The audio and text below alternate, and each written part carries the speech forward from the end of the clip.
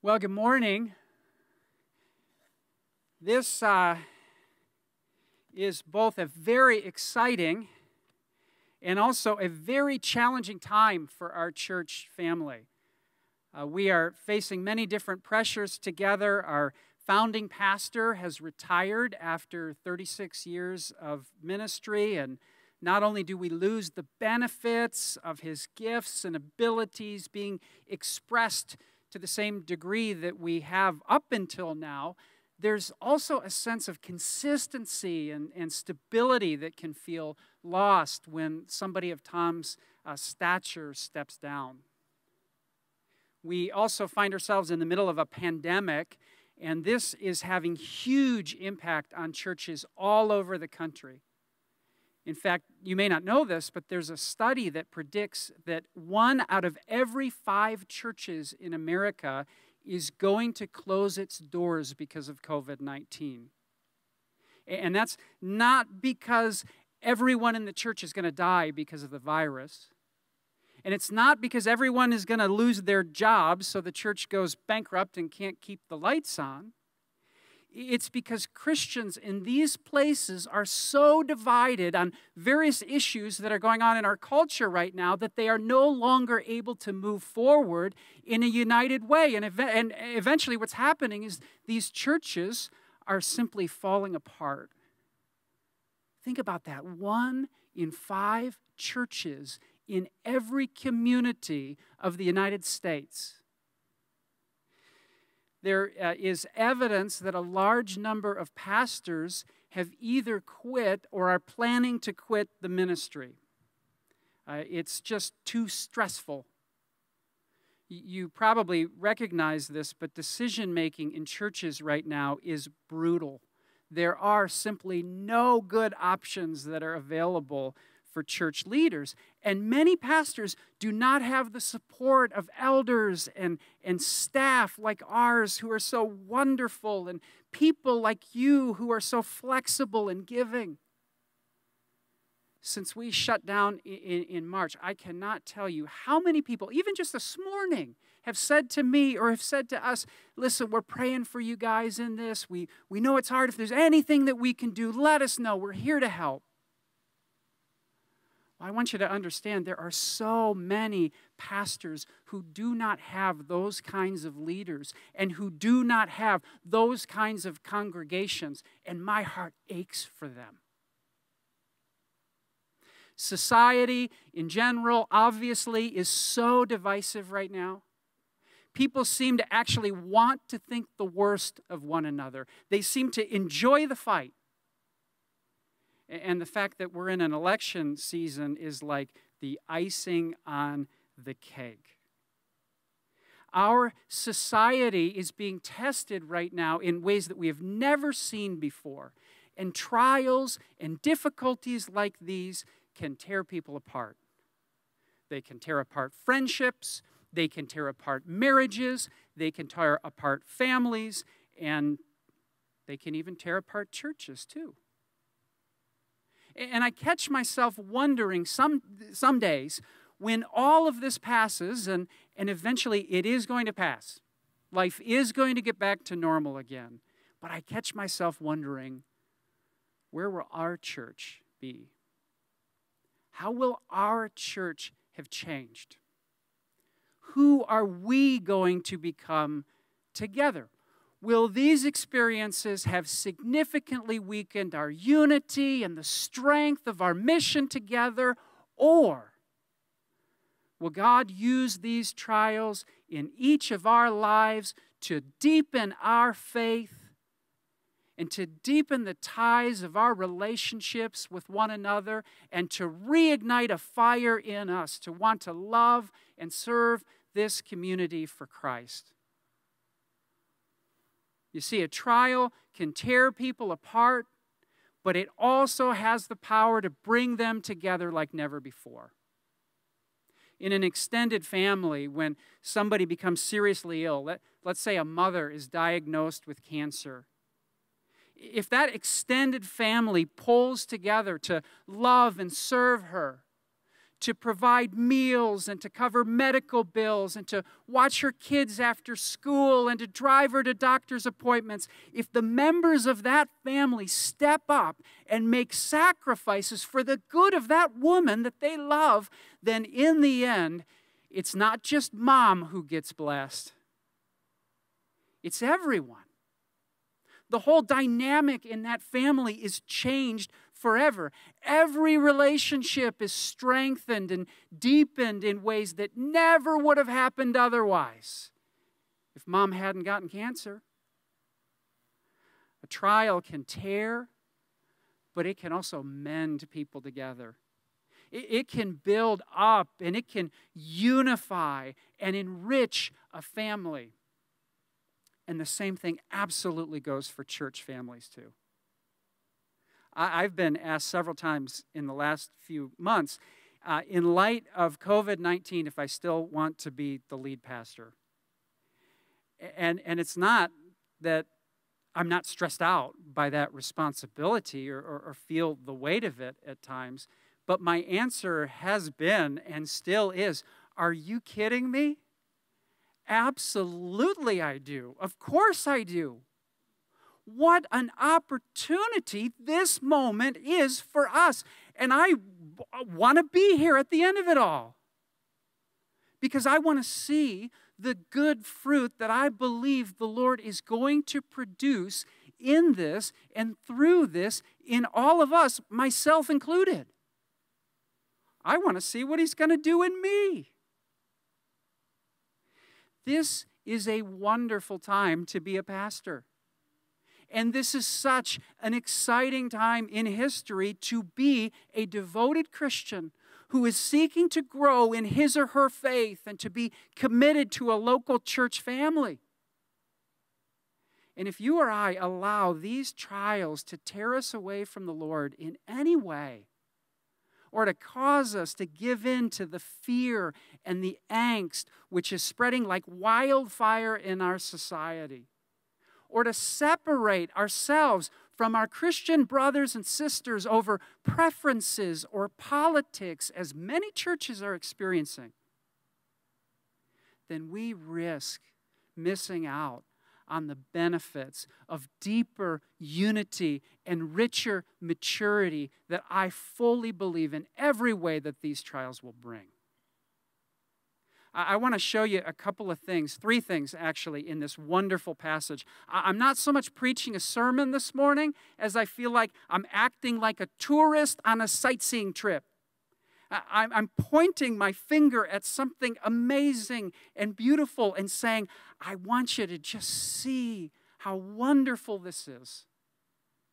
What I want you to do is to look at this passage, and I want to show you 3 benefits that come when, as the author says here, we are grieved by various trials. Trials that grieve us. What are the benefits? There's 3 of them. And I hope this passage deeply encourages and motivates all of us, me included, as we head into the fall together. 3 things. First, this is going to tell us that trials test the genuineness of our faith. Okay, look at the passage. First, we're shown what that faith is meant to be, what it's rooted in. Look at verses 3 through 5. Blessed be the God and Father of our Lord Jesus Christ, right? That's where our faith begins and ends. According to His great mercy, He has caused us to be born again, that's salvation, to a living hope through the great mercy, according to His great mercy. He has caused us to be born again to a living hope through the resurrection of Jesus Christ from the dead, and to an inheritance that is imperishable, undefiled, and unfading, kept for you in heaven, who by God's power are being guarded through faith for a salvation ready to be revealed in the last time. Next, he's going to tell us what we're supposed to do with this. Verse 6, in this you rejoice. In other words, Peter looks back and says, this is awesome. What we've been given, we rejoice in. But look what he says next. In this you rejoice, though now, for a little while, if necessary, you have been grieved by various trials. So Peter says, rejoice, however, temporarily, when necessary, you and I will face trials that are going to grieve us. Why? Well, he answers that in verse 7. So that the tested genuineness of your faith, more precious than gold that perishes, though it is tested by fire, may be found to result in praise and glory and honor at the revelation of Jesus Christ. We face trials, Peter says, so that the genuineness of our faith might be tested. You and I will never know how strong we are until we try to lift a heavy weight. We might think that we're up for it, or we might think that we're not up for it. God allows us to face trials so that we can see whether or not our faith is the real deal. If it's real faith, it holds up under trial. If it isn't, it crumbles like a sandcastle. That's what Peter is saying. In other words, trials are self-revealing. They tend to expose both the strengths and the weaknesses of our faith. We all have both. And they give us the opportunity to see the best that is inside of us and the worst that's inside of us. You and I are like glasses of water that are filled to the brim, but we can't see what's inside of us very easily. And a trial is like when something bumps against us and whatever is inside of us, like water, splashes out in front of us. And it's only then that we can see clearly what's inside of us. Trials, if we'll pay attention to them, give us the opportunity to see whatever it is that's inside of us when it spills over. And you'll notice in life that sometimes you'll go through something really hard and you'll surprise yourself by how well you handled it. And you'll thank God because you know that 5 years ago you couldn't have done that. And you think, wow, God is growing me up. Thank you, God. You are at work in my life. Other times, a trial will expose how weak or how sinful you are, and you'll need to come to God for His grace and forgiveness. And you know what you'll find? He'll give you His grace and His forgiveness because He loves you and Jesus died for you, and you receive that and you rejoice, and it inspires you to move forward with new energy and hope. So either way, whatever spills out of you is a new opportunity to draw closer to God from one direction or the other. Well, this year has been an opportunity for all of us to be stretched. So let me ask you this. What surprising things have you learned about yourself so far? How have these things helped you to move towards the heart of God? And what else does God have in store for you and me this fall? Every Christian should want to grow to be more like Christ. And God knows that the first step in that is often a trial to reveal to us the genuineness of our faith. It's how we know what we ought to thank God for. And it's how we know those things that we need to ask Him to be at work on inside of us. That's the first thing that Peter says here. Trials expose the genuineness of our faith. Second of all, what he says is that trials also refine our faith. They burn away our shallowness and our lethargy. They're meant to revive our spiritual intensity. Take a look again at verses 6 and 7. Peter says, "In this you rejoice, though now for a little while, if necessary, you've been grieved by various trials, so that the tested genuineness of your faith, more precious than gold that perishes, though it's tested by fire, may be found to result in praise and glory and honor at the revelation of Jesus Christ." We all, every one of us, have such a tendency to take our faith for granted. We don't realize or recognize how awesome the power and promises of the gospel are in our lives, how stable and secure and loved we are by God. But when the times get tough, and you and I know this, our faith becomes so much more precious and powerful in our lives, doesn't it? You see, the Christian faith operates best when it is under intense pressure. Both the Bible and Christian history show us that when the Christian faith is persecuted, it thrives. Do you know what the two countries are today with the highest evangelical growth in the world? Number one is Iran, and number two is Afghanistan. Highest rate of evangelical growth in both of those countries. These are both places where Christians are being intensely persecuted. Now, do you know where America, with all of our beautiful church buildings and our resources and our programs and our funding, sits on that list? We're number 30. Number 30. Nations like China and Mongolia and Cambodia are light years ahead of us. Why is that? It's because Christianity shines so brilliantly under the heat and pressure of a trial. And the more you seek to extinguish it, the brighter it burns. However, if it gets comfortable for too long, it begins to cool, and it starts to grow pale and colorless, and its brilliance begins to fade.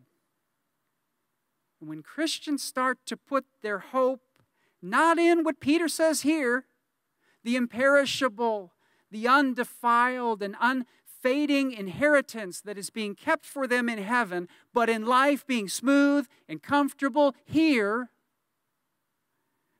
then the transforming power of their faith is wasted. My wife and I gave my son something called the Action Bible for his birthday this year. It's actually a comic book Bible that has action-packed stories in it. Now, there was a warning online that said, be careful who you give this to because it's a little intense. And my wife and I laughed and we said, well, perfect, Jack is going to love this. And when we got it, I looked it over and I thought, wow, they were not kidding. And it reminded me that there is some really ugly stuff in the Bible. In fact, you know, the Bible is not a story of God's people hanging out pleasantly and comfortably and peacefully. It's the story of God's people, one after another, facing tremendous pressure in a broken world, and a Savior who comes to suffer right along with them. In fact, a Savior who comes to suffer right along for them. And it is both through and in spite of this suffering that all of these people are brought to glory. One of the things that I've made a point, and my wife has too, with our kids at home, is that following Christ will be the best decision that they will ever make, but that it will also be the hardest thing that they will ever do. We tell them again and again, it won't be easy. Sometimes it's going to get really ugly. To teach a child that if they just trust Christ, everything will be fine is a sure way to shipwreck their faith. Because when that kid turns 13 and gets heartbroken by a girl who rejects his invitation to the school dance, he'll wonder, why didn't God come through? What happened? I'm a Christian. Life isn't supposed to work this way. But if we teach our children that part of being a Christian means that sometimes, like Peter says here, God is going to allow you to encounter trials that feel way too heavy for you. But following Christ is still worth it. And God will use those trials in your life for your good so that when those trials come, and they will, and they'll be ugly, at least the kid isn't surprised by them. If you build into them a theology of suffering, maybe they won't get so frustrated and disappointed when that suffering actually happens. You see, Jesus promised us trials. He was the one who said, if anyone would come after me, let him deny himself and take up his cross and follow me. The Christian life, by design, is a life of cross-bearing. And I really believe that America is number 30 on the list because we've lost sight of that. And that's why American churches experience such little fruit and joy. In Iran, when a person's faith is being persecuted, that's dangerous. But in America, when a person's faith is allowed to just sit comfortably, that is absolutely deadly. When we deny ourselves and bear our crosses, the power of the gospel is unleashed in our lives. And God uses our trials to burn away our spiritual shallowness and lethargy and to revive our spiritual intensity. And what He ultimately does, this says, is He refines our faith. Now, there's one more thing I want us to see here. It's found in verses 8 through 9. Peter writes, though you have not seen Him, you love Him, right? A trial is going to require faith. We can't see God in a trial, but he says you love Him. Though you do not now see Him, you believe in Him.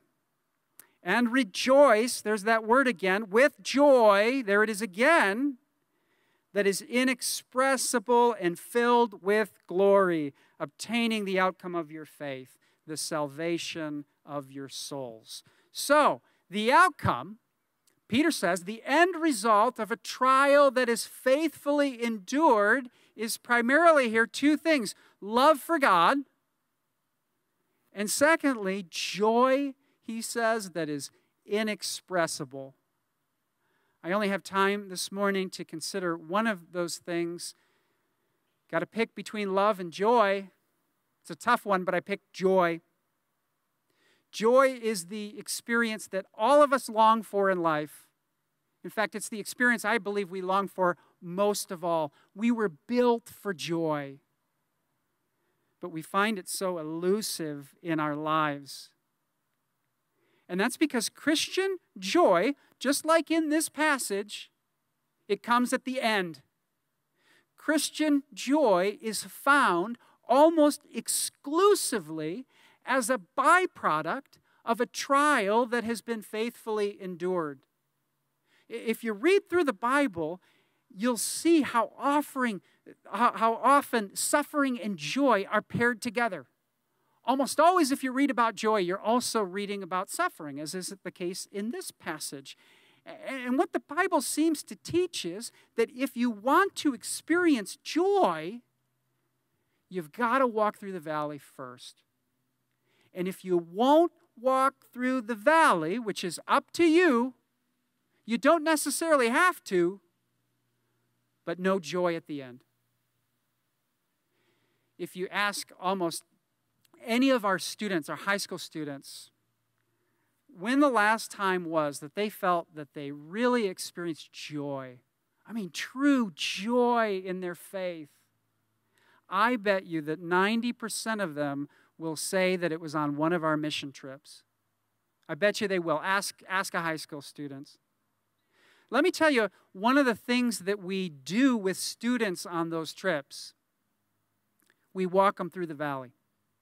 That's part of what those trips are all about. Months in advance before the trip, we sit them down and prepare them, and we tell them that these trips are not meant to be a vacation.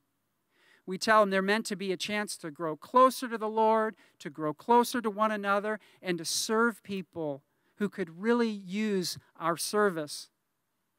And then we tell them that they don't have to go, but if they want to go, there's going to be 7 things that we're going to ask them to give up on their trip. And we call them the 7 C's. They all start with the letter C. There's 7 of them. We've been sharing this list of 7 C's with students literally for 20 years. Sometimes I've acted it out in a skit back in the days. I wrote a song when I used to play guitar called Sailing the 7 C's, and I sang these things to the students. Every single student walks through this list. Here's what it is. These are things we're going to ask them to give up. Number 1, comfort. Number 2, complaining. Number 3, convenience. Number 4, couch potato syndrome.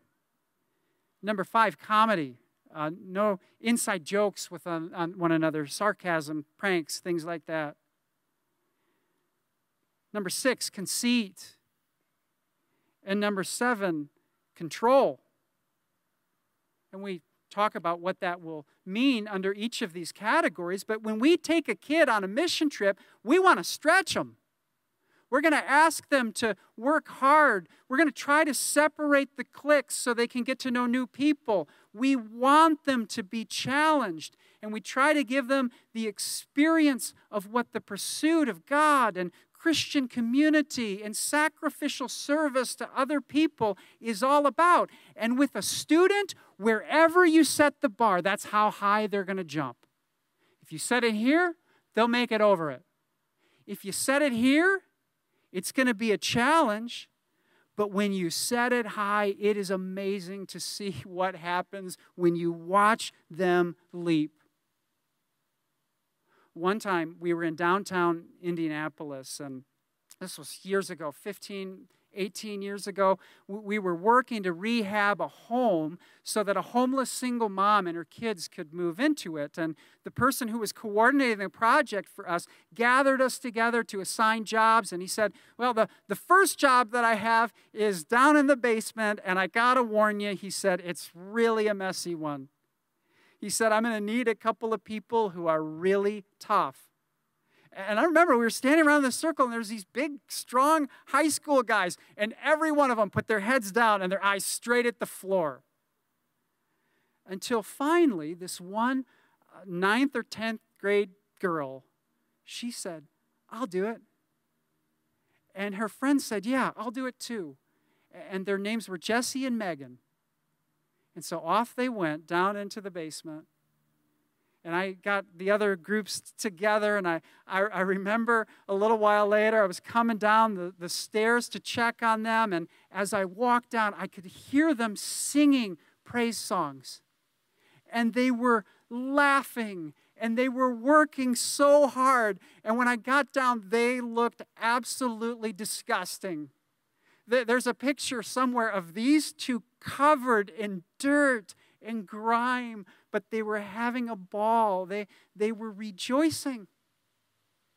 And I bet that if you ask these two what one of the highlights of their life was, they would say working down there on that disgusting project in the basement, so that this mom and her family could have a home. Because down there, what they experienced was joy. Joy. One of the reasons our mission trips are so impacting is that they give our students, in many cases for the first time, a real experience of joy. And we hope that what will happen is they'll get a taste for that joy and want to pursue it the rest of their lives. But to find it, we teach them that their life cannot be about them alone. Otherwise, real joy will always be elusive. Real joy is not found in having our desires met. It is found in denying ourselves for the sake of others. It's not found in the full expression of personal freedom. Can't find joy there. It's found in sacrificial service to God and to neighbor. And we teach them that if they want to be a Christian who experiences joy, they cannot run away from the hard stuff in life. Because the road to joy always begins with a willingness to walk down the stairs into life's basement. Please don't miss this point. Ironically, in the upside-down ways of the gospel, God allows trials into our lives to eventually lead us to joy. Can you imagine that? Now, I said that I wanted to give a little vision for this fall. Here it is. It's this passage. My vision for the fall, and I hope your vision for the fall, is joy. I want you to experience real joy this fall, and I want to experience it too. And I believe that the timing for that could not be better. Because this passage teaches us that if you want to find joy, it's probably going to begin with a trial. And guess what? We have one. We're in one. And then it says that if you let it, that trial will reveal to you the genuineness of your faith. You will have an opportunity to see the best in yourself and the worst in yourself, and so will I. But then, if you let Him, God will show you His power, and He will use it to burn away your spiritual shallowness and to revive the spiritual intensity that I hope you long for, and ultimately to refine your faith. So that at the end of that process, there waiting for you will be just a small taste of the joy that this passage promises you that God has stored up for you in His heavenly kingdom for all of eternity. This fall, we're going to pursue that joy. In fact, beginning the week after next, we're going to start a series where we will be studying each week the book of Philippians. Guess what the central theme of the book of Philippians is? Wow, you guys are smart. Paul wrote this book on joy in all places. Not in a library, in a prison. He wrote the book from a prison cell. And what we're going to do is we're going to see if we can glean some things from his experience and his example. Let me just conclude with this. Last week, if you were here, you know that during his sermon, Tom shared some words with me. You probably heard those words. Afterwards, people said to me, those were great words. He said, I bet those made you feel really good. And the truth is, no, those words didn't make me feel really good. Those words made me feel responsible. Those words made me feel like, wow, the bar is high, and the church is really going to need my best. That's what I'm asking of you this fall. Our church family is going to need your best. This is going to be a challenging season for us in some ways because things are going to have to look a little different for us for a little while. Now, thankfully, this is nothing like what Christians are experiencing in places like Iran and Afghanistan. We've got to keep these things in perspective. But that doesn't mean that it's not a challenge. What I want to do for you is I want to set the bar high. I want you to have this fall the mentality of a mission trip because the truth is that's what all of life is. And I believe with all my heart that the kind of people that this passage describes is the kind of people that you and I are seeking to be. And I want to seek to be this with you this fall. And I believe that into the joy of faithful service to Christ is where we're all heading together. Let's pray. Father, you are such a good God who is so loving and so powerful.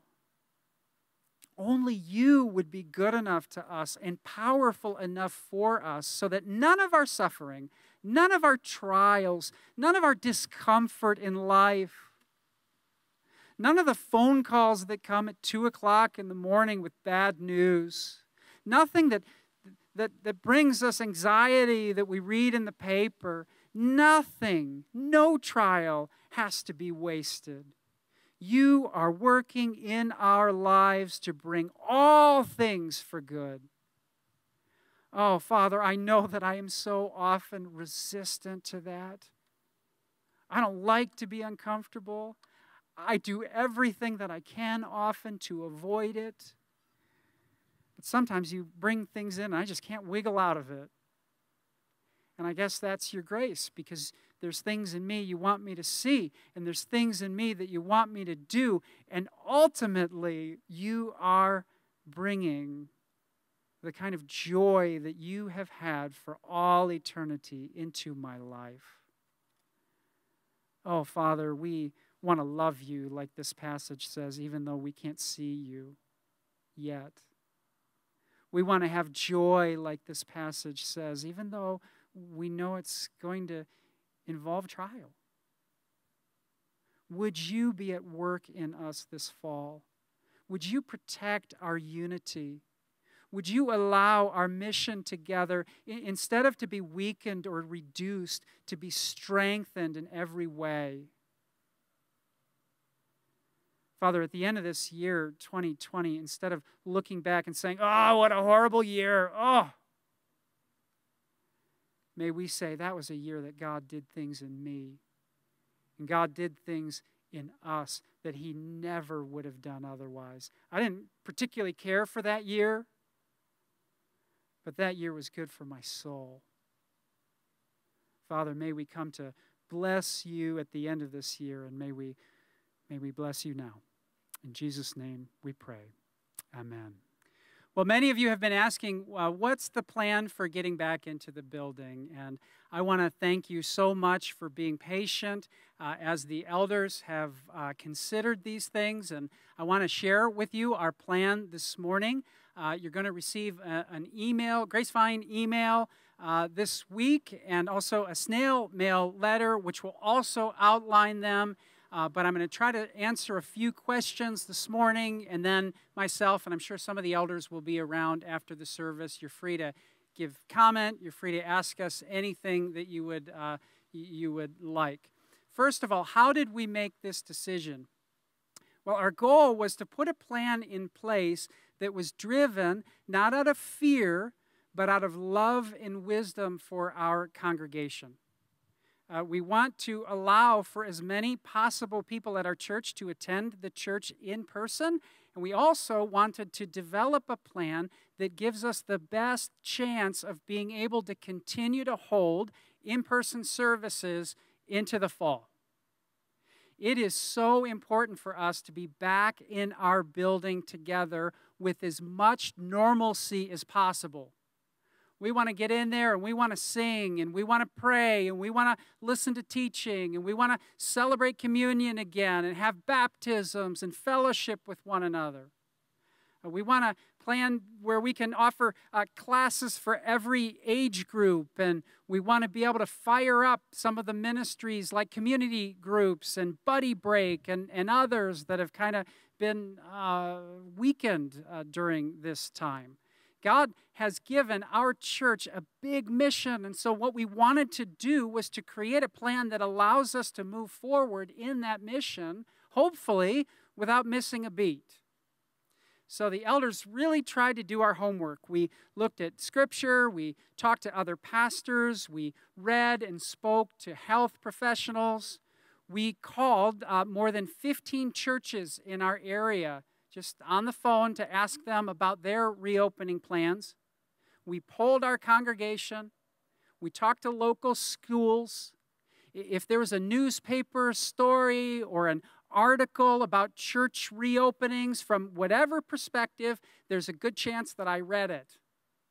And the elders spent more hours than you can shake a stick at in meetings. I mean, literally, if you tried to shake a stick during one of our meetings, but by the end, you would not be able to shake that stick. You'd be too tired. What we ultimately tried to do was we tried to seek the Lord and listen carefully for His leading. And ultimately, we took on the responsibility to design a plan that honors Him, that serves our mission, and that takes into account the various needs of our church as best we can. There is no such thing as an ideal plan. So we are not presenting this plan as our ideal, and we recognize that this plan is not going to please everybody. However, the elders have unanimously agreed that this is the wisest path for us to move forward in for now. Everybody wave.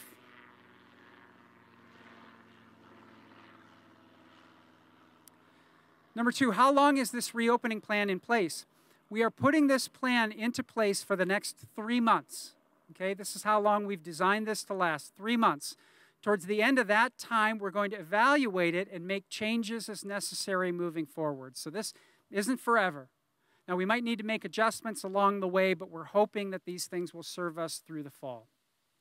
So what will our services look like?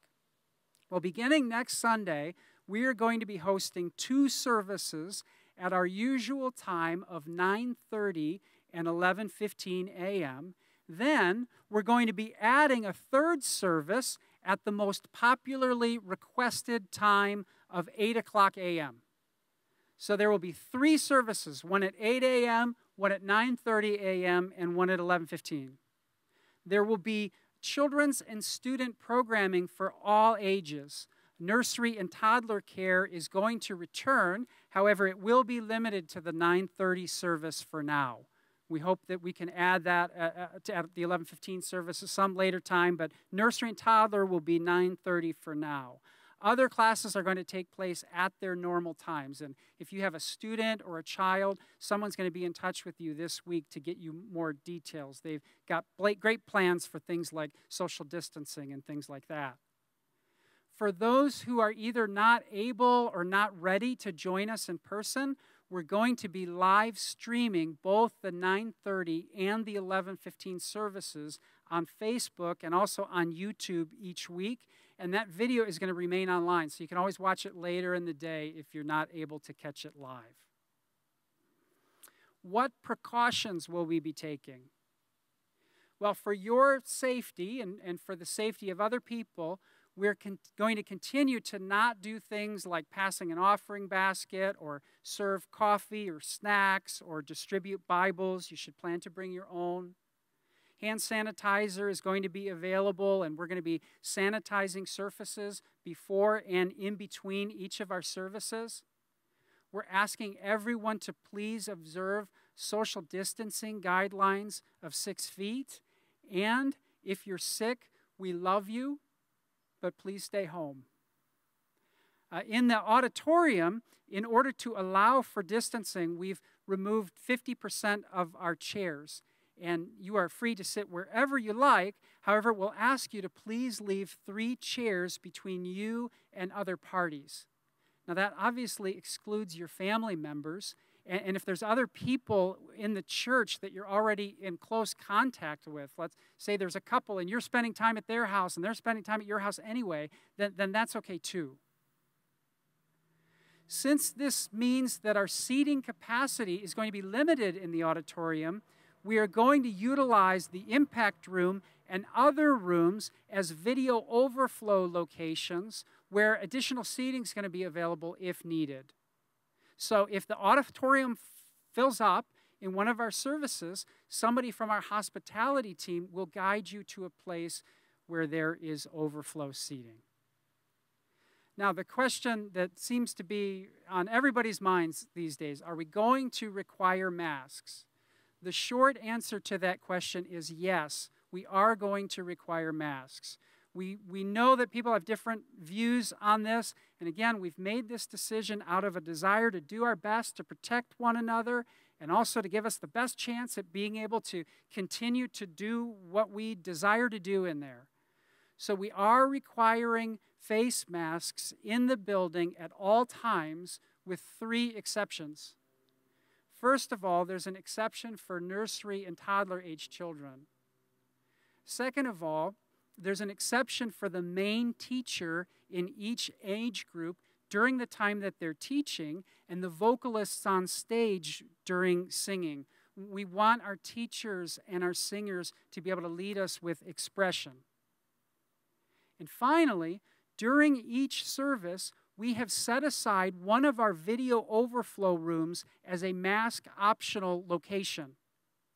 For those who can't tolerate a mask medically, or for those who just feel very, very strongly about not wearing one, you can go into that room, take off your mask while you're there, and watch the service.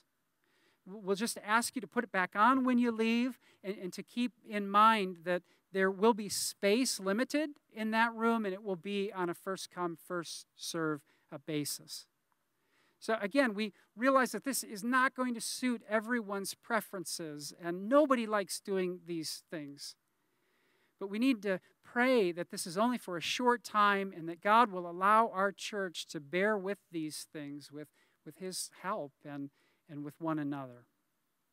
Finally, will we be celebrating communion together? The answer to that is yes. In fact, we're going to do that next Sunday. Next Sunday is going to be an awesome service together. Then we're going to pick it back up on our regular monthly schedule, first Sunday of each month beginning in November. Instead of celebrating it the first Sunday in October, we're going to do it next Sunday instead, our first time back together. It's going to look a little bit different. Communion is going to be distributed in individual packages, which you can pick up on your way in. We'll explain that to you when you get there. For those of you who are going to be participating online from home, what I really hope you will do is come to the building a little earlier in the week, and you can pick up one of these passages, and then you'll be able to join with us live online, either at 9:30 or 11:15. So next week, services at 8 o'clock, 9:30, 11:15, or live online at 9:30 and 11:15. And I have to say, I know this is shared. It is going to be so good to get back into our building again. You might need to be a little bit patient with us next week as we figure all of this out. We've tried to anticipate how many people will come to different services, but it's hard. It's difficult for us to do that. We, though, are so looking forward to gathering together. We're so looking forward to not missing a beat this fall. Well, one last thing. This is our final outdoor service. Our tans as a church family are going to begin to fade soon. But I just want to thank you from the bottom of my heart for being so flexible and participating. I know it has been really hot on some Sundays, and I know it was rainy on other Sundays. But I am so glad that people have been able to participate. I know not everybody can. I know it doesn't fit, for every person, but I want to thank you for that. I want to thank the incredible volunteers who have done such great work with these services. Particularly, I want to thank the sound guys who were here at 6 a.m. every week lugging all of this equipment out here, and who stayed until noon every day to lug it back into the building. I want to thank Josh Sampson for recording and editing video for us each week. He's done a tremendous job. I want to thank our facilities team for building this stage and the bridge and making sure the parking lot is marked. I want to thank our sound people for going through all of the difficulties that they faced in doing this. I want to thank our safety and security team for keeping us safe. Even this morning, they were so helpful to us. And I want to thank our hospitality team who has done such a wonderful job organizing these services and making them smooth and easy for us. It's like I said before, we have so many good people here. My heart just wants to burst in gratitude. But finally, the people I really want to thank most of all are our staff. Our staff has done a tremendous job. without a complaint, with attitudes of joy. We've all been trying to figure this out. The same thing is true with our elders. They've had meeting after meeting after meeting, and I just appreciate the men and women that God has blessed us with as a church family. Well, I love you. I appreciate you. I'm willing to stay here as late as you need. If you want to talk about any details of the plan or you have any comments that you want to give, I'll try to stick around till everybody's gone today. And as our friend has said, go in grace. And don't be afraid to serve the Lord without fear.